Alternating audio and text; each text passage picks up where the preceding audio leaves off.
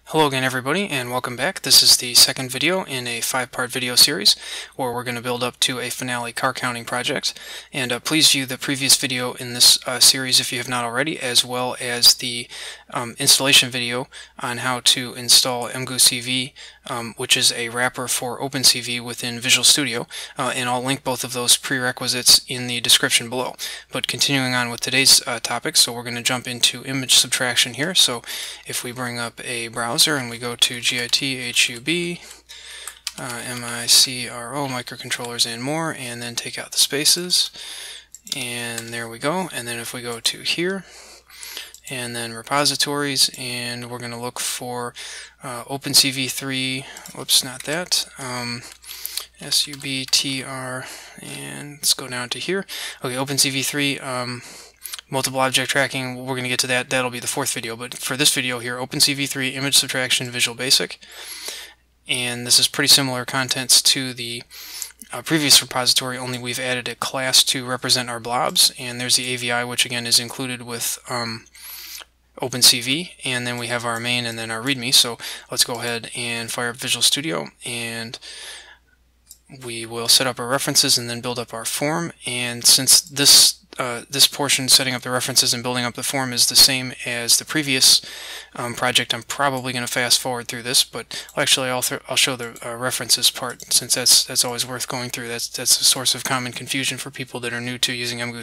So we go to Visual Basic, Windows Forms application, then we're going to go ahead and name our project. So we'll paste in the repository name, will work as well as anything. So choose Visual Basic Windows Forms application, choose your name, and then location, uncheck those.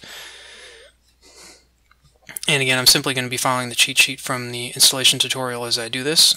Please refer to the installation tutorial if further explanation for any of these steps would be helpful.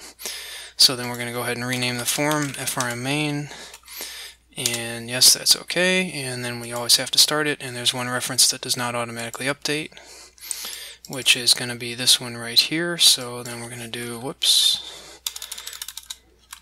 FRM main, and now it will work, so we can go ahead and run the program. And there's our form. Doesn't do anything yet, but it's working. So now we're going to go to project and add reference, and then browse, and we're going to add these DLLs here, those four. We're using Emgu 3.1.0 currently. And then we're going to choose OK, and then we're going to go to project, add existing item, and then from the cheat sheet, to save some time, I'm going to copy and paste in, and I just realized I forgot to change the CPU to, let's see here, to 64-bit. So new and x64, any CPU, create solution platforms. Okay, now that that says x64, we can, unfortunately, have to repeat the previous step here. So browse, and then we can add these four again here. There we go. And then choose OK, and then we're going to go to project and add existing item, and I'm simply going to copy in this path here from the cheat sheet. Again, see the cheat sheet if you're unclear on the details, the installation tutorial and the accompanying cheat sheet. And then we're going to highlight all four of those DLLs and choose add, and then we're going to choose these four DLLs down here and choose properties, copy to output directory, copy always. And now at this point all we have left to do is, well, actually before we build up the form, let's copy and paste in the beginning of the project here. So if we go to FRM main and then raw, and this is what we can copy and paste out of, so I'm just going to copy and paste in the code at the top here so we have the names to copy and paste from. So if we go to here and give ourselves a little bit of space to work with, and then we copy and paste in the top of the project like so, and now we're simply going to add these components to the form, and I'm going to fast forward through setting up the form since it's the same as the previous project.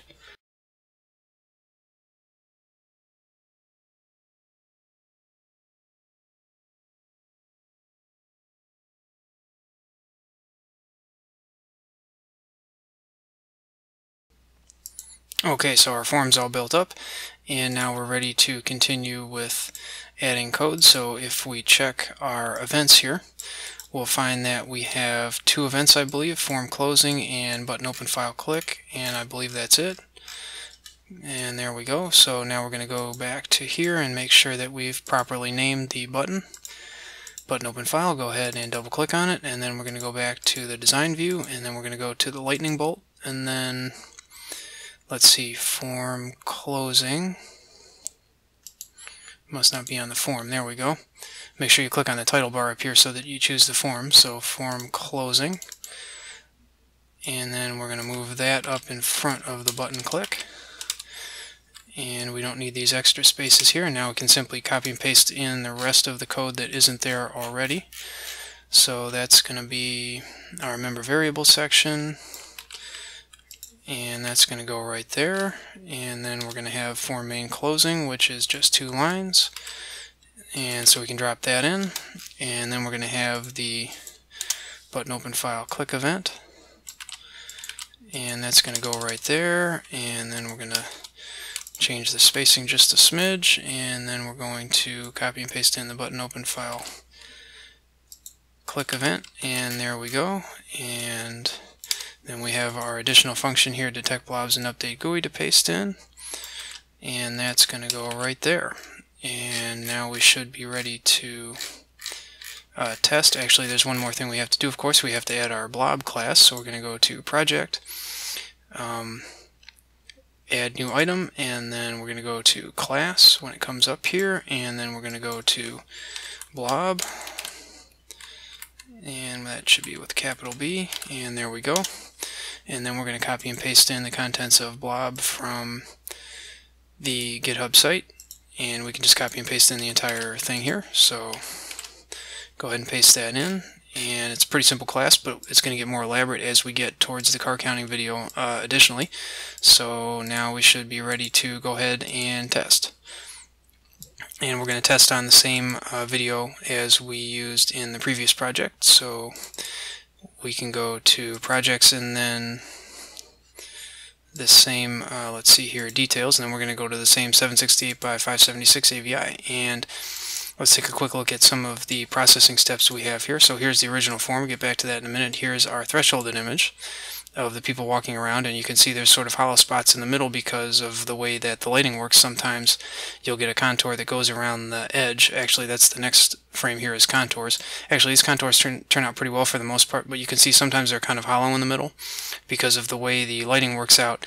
You might not get fully the contour on one side. So what we'll do there is we're going to get convex holes, and that's going to give us much more reliable and consistent blob detection. And then in this output window here, what we're doing is, let's go ahead and play the video again.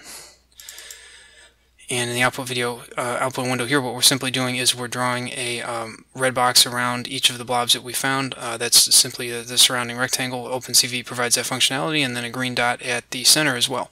So let's take a quick look at the code and see how we're doing it. And I did forget to review the code in the first video, so we'll take a look at the code to play a video as well. So form closing, this is simply to keep the program from hanging when it closes. We have this Boolean variable here, form closing is true, and then we're going to jump out of our infinite while loop if that's set to false. And then here we're going to have our button open file click event, and here we simply declare a dialog result box and go ahead and open the current video, and then we perform some error checking here and then some more error checking here, and we update the label on the form to say the name of the file that we open, and then we call our detect blobs and update GUI function.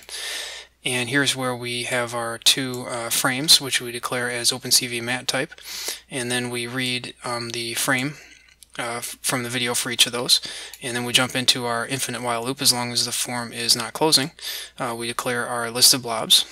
And that's a list of this class here, blob, which is relatively simple. It has contour, bounding rect, single center position, diagonal size, aspect ratio, and the area of the bounding rectangle.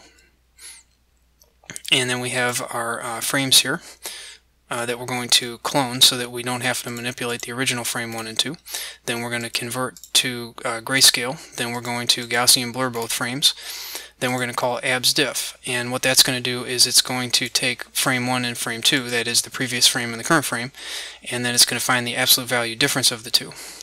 And then we're going to threshold that with the threshold function, and that's going to give us image thresh, which was one of the output images that we saw a moment ago, and then we go ahead and show that. And then we're going to dilate twice in a row, and just experimentally I found that dilating twice with a 5x5 window and then eroding once with a 5x5 window seemed to give the best results. You could try different numbers of dilates or erodes or different window sizes if you like. And then of course we copy threshold because we're about to call find contours, and find contours does change the image you pass into it, so you don't want to pass in the original one, you want to make sure to pass in a copy. And then that's going to get us contours, and then we're going to go ahead and draw those contours, and that was one of the, these steps here, and that was one of the output images that you saw. And then we're going to declare our convex holes and then get our convex holes from our contours here, and then we're going to make sure that those convex holes meet these criteria here, that they're a certain size and within a certain aspect ratio, and so on. And if so, we're going to add those to our list of blobs. And then at that point we are going to draw our convex holes, now that we have chosen the convex holes that we would like to keep and screened out the ones we would like to have screened out. And at this point it's pretty straightforward. We simply draw here around each blob, we draw the rectangle, the red rectangle that you saw while the video was playing, and the dot in the middle is a very small green circle, and then we simply update the image box on the form. And then here we're updating our variables for the next time around, and then you want to call application.doEvents to give control back to the operating system momentarily to allow the screen to redraw. And we're no longer in the first frame, so we'll update that variable, and then we loop back around again. So that's it, and hopefully that was beneficial as far as an intro to playing video in OpenCV and image subtraction. And in the next video we're going to take a look at a prediction algorithm, and we're going to do so in the context of moving the mouse around. And then when we've completed that, we're going to put these first three programs together into a multiple object tracking by image subtraction program. So I'll see everybody in the next one.